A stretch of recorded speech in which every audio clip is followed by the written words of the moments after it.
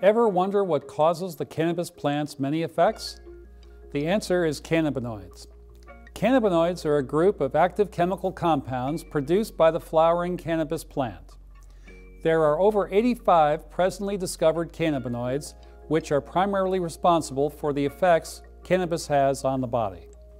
Common cannabinoids include tetrahydrocannabinol, or THC, cannabidiol, or CBD, cannabinol, or CBN, and cannabigerol, or CBG. Cannabinoids can be found in three places: produced naturally by the human body, produced by plants, and created in a lab. First, endocannabinoids like anandamide and 2,A-G are naturally occurring cannabinoids made by the human body. Anandamide, named for the Sanskrit word for bliss, is similar in its construction and effects to THC. On the other hand, 2,A-G is similar to CBD. Phytocannabinoids come from plants. When people consume marijuana, the cannabinoids in the marijuana plant are absorbed by the body. However, compounds that interact with the body's endocannabinoid system are also found in echinacea, black pepper, and even cacao.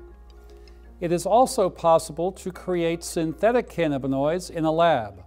These synthetic cannabinoids mimic natural cannabinoids and can be utilized to develop new pharmaceutical treatments. Cannabinoids, regardless of their source, interact with the body's endocannabinoid system, where they bind with the CB1 and CB2 cannabinoid receptors. Here, cannabinoids stimulate the endocannabinoid system, triggering medical marijuana's beneficial effects. For more information about cannabis, hemp, and marijuana, visit our education page at www.medicalmarijuanainc.com. Be sure to subscribe to our channel and let us know in the comments below what topics you'd like to see us cover in the future.